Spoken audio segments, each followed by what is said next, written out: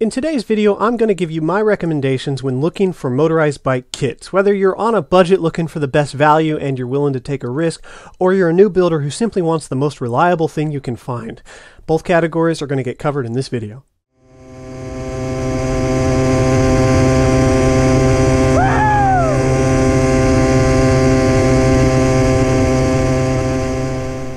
Welcome back, motorized bike enthusiasts. Not only am I going to give you my recommendations on various different websites and kits, I'm also going to give you the information that I have available so that if you're looking for a kit in the future and these ones aren't available, you'll know what to look for. Newer builders can really have a hard time sifting through the random assortment of kits available for motorized bikes.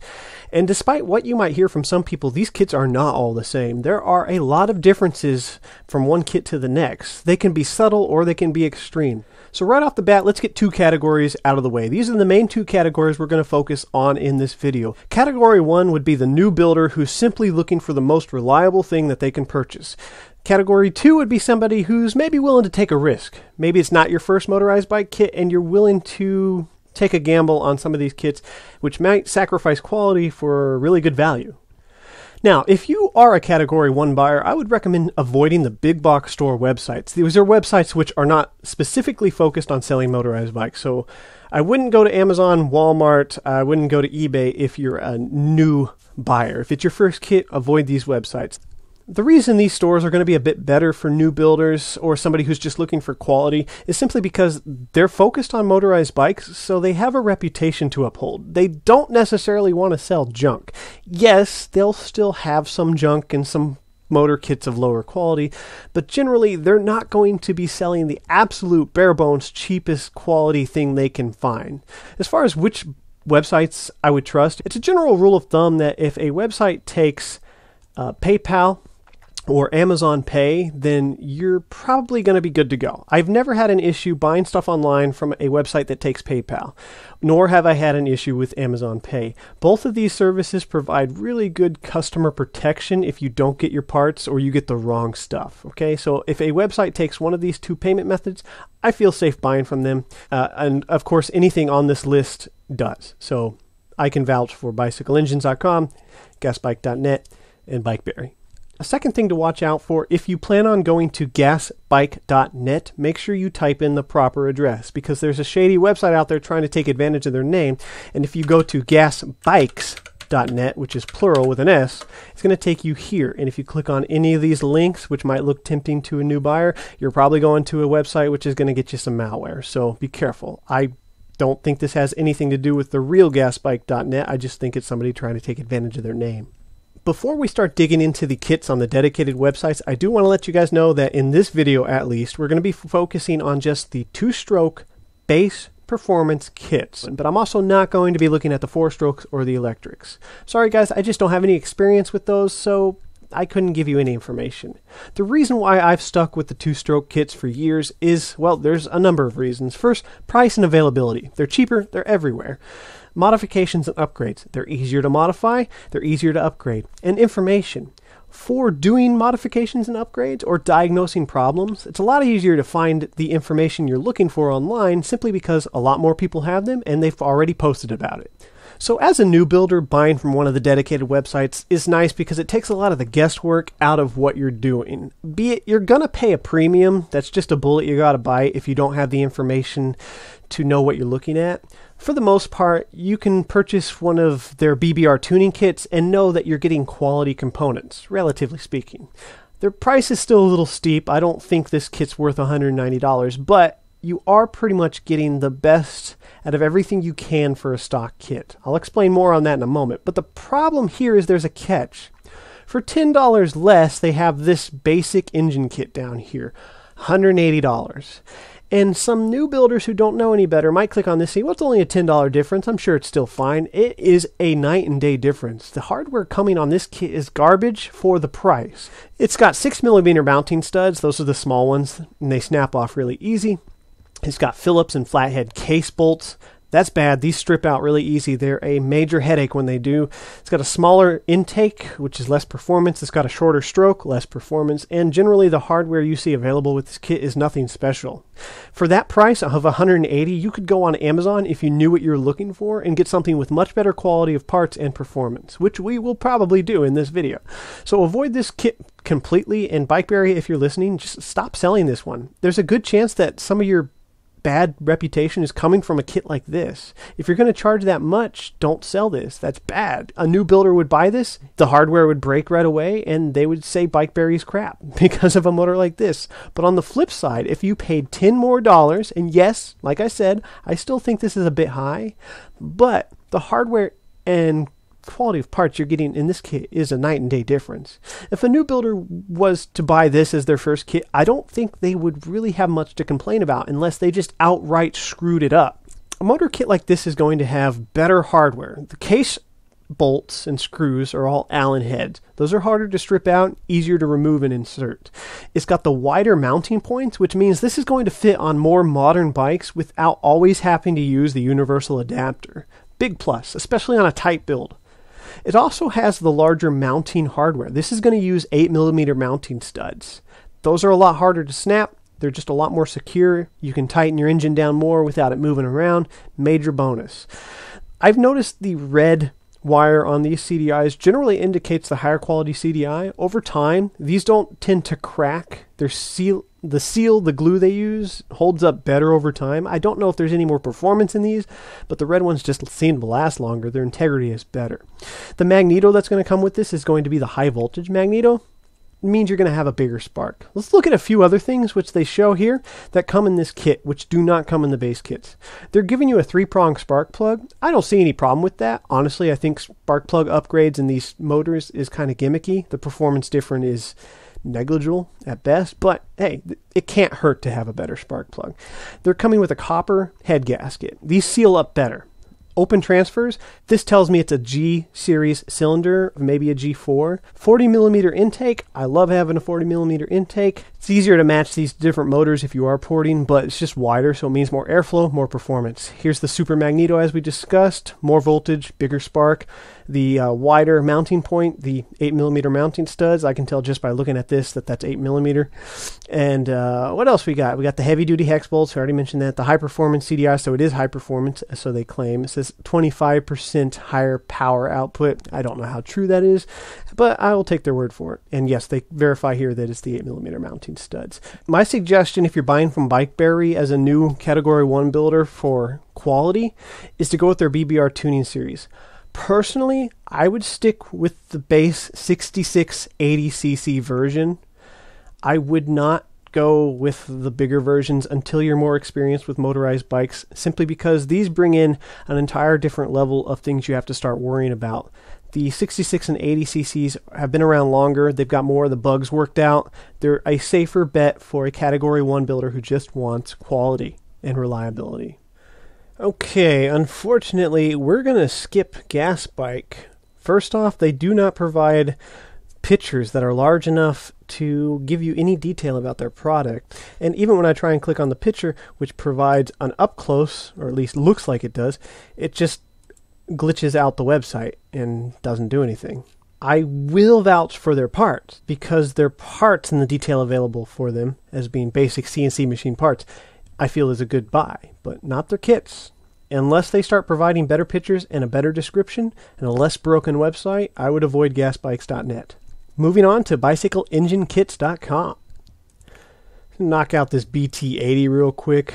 It's got a one-piece jug, a unique intake and exhaust port, and nothing that screams, "Buy me." It also appears to have smaller 6mm mounting studs, which I'm also going to assume means it has the smaller mounting point. $180, this is not something I would want to buy. A one-piece jug is a pain to work with. If you want to examine your piston and cylinder, you have to take off the exhaust and intake and the whole jug just to see what's going on in there, and that's really annoying. It also reduces your ability to upgrade it with a larger head for better cooling.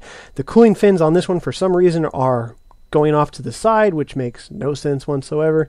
If you want to upgrade your exhaust or intake, good luck with that, because it has a unique intake and a unique exhaust port. this is just not a motor I would recommend for any reason. But if you happen to have one for some reason, I will say that the quality of the motor looks good. Going through their entire line of engines, really the only one I would focus on when it comes to bicycleengines.com is their Firestorm Zeda 80. This is my personal go-to motor when I want something that's just got performance and reliability. Now, you might previously know this as the Zeda 4040. However, the Firestorm edition has one upgrade over the standard 4040, which really does make it worth the price, in my opinion. $170 might still be a little steep for some of you guys out there, so don't worry, we're not done with the list. However, if you can afford the $170 price tag, do know that you are getting good quality, decent performance. If your bike is going to be a 26-inch, I would go with the 36-2 sprocket. If you're a 27.5 or 29er, I would stick with the 44-2 sprocket, as mentioned, when available, because unfortunately, all of the options are out of stock. About a week and a half ago, they were in stock. Keep an eye on this motor, because as soon as they get them available, they immediately sell out. And there's a good reason for that. The hardware that comes with the kit itself is nothing to brag about. It's still the 2-bolt chain tensioner, which kind of sucks, but that's an easy and cheap upgrade. And the carburetor is not a real NT Speed carburetor. It's a generic China carburetor, but no big deal. Also an easy and cheap upgrade. One bit of hardware which is nice to have in this kit is the trigger lock clutch lever. This is nice for people with small hands, younger riders. It's a lot easier to reach the trigger than it is to reach the button style. Major benefits of using the Zeda 80 motor is, starting from the top, you've got a 2-piece jug, which means you have a head and a cylinder separate. Good for upgrades, good for performance down the road. It also makes it really convenient to check your piston and cylinder for damage, wear, and just any odds and ends without taking off the intake, the exhaust, and the whole jug.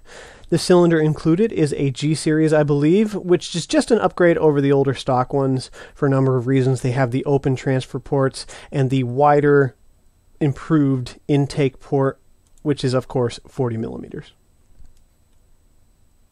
With that, you're also going to have the 40 millimeter stroke, which is just going to be a little more performance and a bit more torque. So getting up off the line is just going to be a bit easier, a little less pedaling. We've got all Allen head bolts for the case, and we've got 8 millimeter mounting studs, which are spaced 40 millimeters apart, which means this will fit onto more modern bikes easier without using the universal adapter, as mentioned previously. Moving on to the big box websites, this part of the video is mainly to give you the information when you're looking for these kits, a lot of which we've already gone over, but this will definitely help burn it into your mind. There's a good chance that by the time you're watching this video, the particular kits I recommend from these websites are not going to be available, so you'll need to know what a good alternative is, or at least what to avoid. I've discussed already why we avoid the BT80, and I want to discuss why we avoid the Motos. I have this particular kit, and at a glance, for the price, this looks like a good kit. And for a Category 2 buyer who just wants some value and is willing to take that small risk, this might still be a good option, but there are some major downsides. One of which is a safety issue which you need to know about if you purchase this motor kit. Explained to me by many viewers, and then I experienced it myself, is the petcock design on this particular kit is bad quality. It doesn't mean that every petcock with this design is going to be a bad kit to choose from, but the Motos one for sure is definitely defective, as this nut popped off on me on my way home from work, causing the petcock to drop, and it drained the entire tank of gas onto my hot motor, which could have been a very bad situation. So we want to avoid this kit altogether. If you're Category 2 looking for value, just know that you might need to figure out a different way to deal with your petcock, because there's a good chance yours is going to fail. Other reasons why I don't care much for this kit. First off, when I rode mine for the first time, it made a loud tapping sound. Turns out that the cylinder was hitting the head because the base gasket was too thin, so I had to get a thicker base gasket. Also, it's a one-piece jug. We don't like that. Smaller intake. We don't like that. It does, however, have 8 millimeter mounting studs, which is great, but unfortunately the mounting point itself is still thin, so you're going to be using the universal adapter anyways. Now, this is a kind of kit that I would avoid out of principle, and we'll talk about that in a moment, but I also want to tell you guys how to look at the reviews to figure out which ones are useful information and which ones are just angry people who mess something up. As far as the motor kit itself, the reason why I would not purchase this is because this is clearly a computer-generated image, and anybody who's too lazy to put an actual picture of their motor in the kit is not somebody who's going to get my business. They're either trying to hide something or they just don't have any knowledge about what they're selling. And when it comes to looking at reviews to find out which ones are worth considering, look for reviews that talk more about what came with the kit, not necessarily the quality of the kit. With these cheap China motors, stuff breaks all the time. It might be your fault, might not be your fault. It's going to happen. You're probably going to break a bolt, especially on the rag joint. And as soon as somebody breaks something, strips out a thread, they immediately go to the comments or the review section and made it known that the kit is junk and the quality is terrible. Well, we already know that for these cheaper motors, the quality is pretty bad, but what we want to know is if we're actually getting what we're looking at. Like in this review, does not at all look like what you're buying. That is useful information. So keep an eye out for that. Look for reviews that say whether or not the kit came with what it was supposed to, and if it came with what's shown in the picture. Another really annoying thing, especially for new buyers, is when they come with stupid little options like this. Now what I'm looking at here is a generic motor kit. Nothing special, but for the price, I think it's worth it for a Category 2 buyer. Somebody who's willing to take a risk for a good value. $125 is not the end of the world for the quality you're getting. Like I said, it used to be cheaper in the past, but that's just not the way it is anymore. Unfortunately, there's this annoying little thing right here that says size. And it has two options. An 80cc two-stroke, which didn't change anything, and an 80cc two-stroke silver, which still really didn't change anything. The price changed by a few cents, but the delivery date, free shipping, and the picture is all the same. I'm willing to bet that the description is pretty much going to give the same generic, useless information. So that's an annoying thing that comes with these kits. And when they have stuff like this, just avoid that selection if at all possible, because there's a chance that you're going to pick the wrong one and the kit's going to show up not as advertised. When it comes to shipping and delivery, also pay attention on things like Amazon. The delivery date for a kit like this is fine, 1 to 2 weeks. That's okay, especially for this time of year. But free shipping. A lot of times they'll offer a good price here, and if you're not paying attention, they'll tack on an extra $20 to $30 in shipping, which just doesn't make it worth it anymore.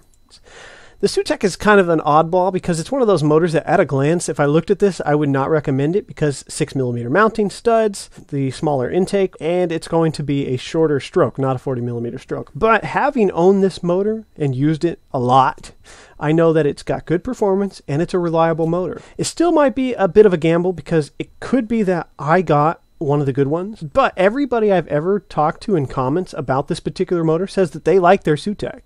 So it's a good bet that if you're buying this particular brand of motor, you're going to get a decent motor.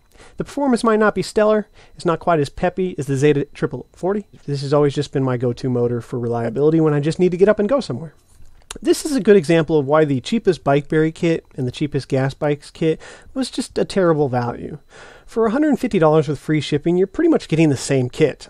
However, this particular kit has two notable upgrades. A 4-bolt chain tensioner, which is safer and more secure, and it appears to have a G-series cylinder. As I noticed, every cylinder that has these little circles in the casting on the fins has always been a G-series. And those I've just known to be better cylinders. Which means there's a chance that's a 40mm intake, but I wouldn't count on it. It does unfortunately still have 6mm mounting studs, which is just a major no-go in my opinion. If you're on a bare budget, the lowest budget, you're going to get 6mm mounting studs. There's no way around that. One little exception I've noticed when it comes to the 6mm mounting studs on these kits, if you notice yours comes with black mounting studs that are 6mm, that might be okay, as the black hardware is generally a higher quality steel that can withstand the stress of the motor a bit better, and these don't strip out. I believe these smaller 6mm mounting studs, the black ones, are what came on my original Sutek, which is why they've never broken. Now we've gone ahead and skipped ahead because I know you guys want to just know what do I recommend right now buying on Amazon. But it was important that you know what we're looking for in motors and what we're looking against. Now this is a YD100. This is the exact same one I have on the Bassett Blaster that you guys have seen in a bunch of my videos. And keep in mind that before I started doing all the crazy modifications, this motor didn't give me any problems whatsoever. Good performance, good reliability. But there are some caveats about the YD100, which is why I usually don't recommend this motor to new builders. That being said, if you're willing to look up information about this motor and be thorough, this is the best, in my opinion, current buy that you can get on Amazon for $160 with free shipping and about a 1-month shipping date because it's near Christmas, so everything's longer. The performance and quality of this engine kit is spot on. It is a full engine kit, so you will be getting everything you need. But with this kit, you're going to be getting Allen head case mounting or case bolts. You're going to get 8mm studs with the wider spacing of 40mm to fit more modern bikes. Upgraded CDI. It's got the upgraded magneto, high voltage. This has a real NT speed carburetor with a larger jet and a bigger throttle piston. Spark plug's generic, you're going to upgrade that, but it has a bigger bore piston and cylinder. Now, it is a one-piece setup, which is a headache, but at the moment, it's really the only option when it comes to these 50mm bores without going too crazy. Here's an alternative listing for the YD100. This one's by CDH Power. It's pretty much the same motor, same hardware, same performance. The price is the same and the availability is a little better at the time of recording this video. However, the cylinder and piston is not yet installed on the motor. This is good for us actually because you need to examine the cylinder and you need to make sure the piston's on right anyways. So this just eliminates one step and in my opinion is a better buy. Now we can get lost in eBay forever. I'm going to make a few quick suggestions here, but there are some things that stand out immediately, like our very first listing for motorized bikes of $120. I won't buy out of principle simply because the picture of the motor shows that the carburetor is on upside down, which tells me that this person has no idea what they're selling. Try to avoid anything that says 50cc. The performance difference, which might not seem like much on paper, is quite a bit in real life. Every person I've ever seen with a 50cc two-stroke build just says it has no power and it's really slow. Now this one on eBay has stood out for a few reasons. First off, the seller doesn't have a lot of feedback, but all the feedback they do have is positive, and it looks like from these reviews that they're selling just motors, at least on this particular account. Now, you might want to dig into that more to see if it's worth your time, but I do notice that on this generic $110 kit, you are getting an upgraded G-Series cylinder. Even if everything else on the kit is just of standard, cheap quality, having the G-Series cylinder is a plus, in my opinion, and I do think that this is worth $110 with free shipping. Now here we see something that looks promising. This is from a seller with a lot of positive feedback. Here, that looks like 8mm mounting studs and a wider mounting for the motor to the bike. This is a G-Series cylinder, and that looks like a 40mm intake. This probably also means it has a 40mm stroke, but I cannot guarantee that. And as long as this is a full kit and not just the motor, we're good to go. However, with the pictures I see on here, I'm guessing that this is just the motor. It does say motorized bike, or it's a motor engine kit set, but I don't see anything to guarantee that it comes with the entire set, because you kind of need that. If you were, however, just replacing a motor and you didn't need to do all the hardware, I think this is a good thing to keep an eye on. It is unfortunate. It looks like this is a universal seller who just dabbles in a little bit of everything, and that's something I try to avoid if I can. So now I'm going to sum up the video into my 2 recommendations on which motor I would choose for both category of builders. Starting with category 1, somebody who simply wants the most reliable thing that I recommend, that would be the Firestorm Zeda 80. Unfortunately, at the time of recording this video, it's out of stock, but this is common because this is the motor I simply recommend to every new builder who ever asks what motor they should get. I point them to this one, and then it goes out of stock. But don't worry, because bicycleengines.com, they always restock it, so keep checking every week or so for availability. This is simply put the most reliable motor. It's my go-to motor for the price. You get all good quality hardware, relatively speaking. We are still talking about China parts here, but this one just has the best in my experience. And it has the upgraded cylinder over the older Zeda 4040 design. For our Category 2 builders and Category 1, if you can't wait for stock to come in on the Zeda 4040s, I would personally recommend the YD100, specifically this one linked from Bicycle Motor Works store. Now remember, these are probably going to go out of stock when this video goes live. It generally happens when I talk about motors, but I recommend this for Category 2s because, well, it's a great value for the quality of parts and the performance for the price. It's actually $10 less than the Firestorm, but the reason I don't recommend it to new builders is because the caveats with this motor. So you're not sacrificing any quality in the hardware, and you're getting more performance, but there are a few things about this motor you simply need to know. As we discussed previously, like taking the cylinder off before you install the kit to check it for burrs, flakes of metal, to make sure your piston's not on backwards, to check your wrist pin clips to make sure they're fully seated. Plus that, along with not idling the bike for too long so it doesn't overheat, not riding it too slow. This motor likes to go faster, you know, things like that. That's why I recommend this to people who have built bikes before and they're willing to do that kind of research. If you think you can handle it, then I would recommend this YD100 kit for both Category 1 and 2 builders. Guys, if you got some useful information out of this video, make sure you hit that thumbs up and subscribe if you want motorized bike videos every week. Until then, ride safe.